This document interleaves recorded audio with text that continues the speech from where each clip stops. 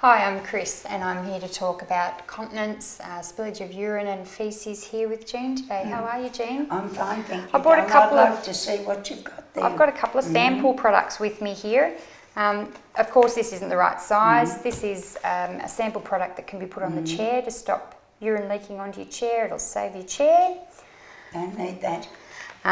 This one here is floor protection. So if you're getting up out of bed and you're in a hurry and something's coming away and it's running down your leg, it'll run onto here. You can take this one outside, hose it off. Hose it off.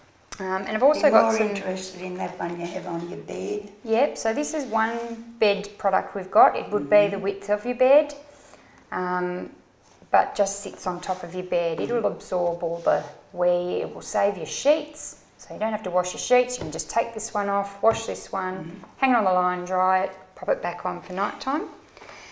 That one might move around a little bit, whereas this one... I think would be a better one. Yeah, well it's got some wings and it can be tucked in under the mattress, so if you move around in bed a lot, it will stay a lot stiller. That'd be a better one, thank you.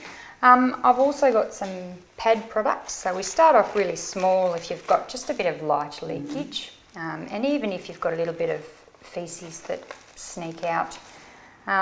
Moving all the way up to the bigger products. There's also the panties are a good idea. Yep, so these are much of that one. These are just a built-in pad into the pants.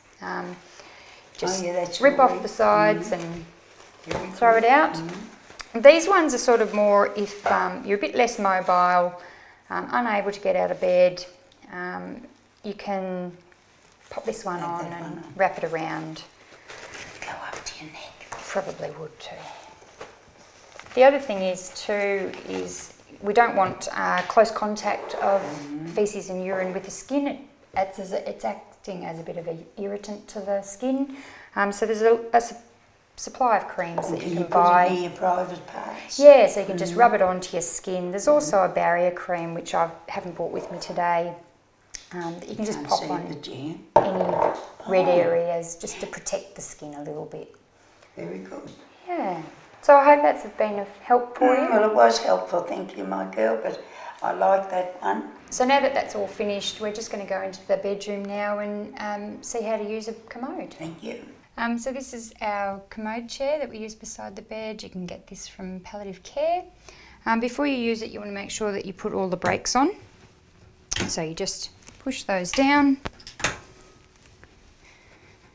Okay, and then these can move for ease of transfer over.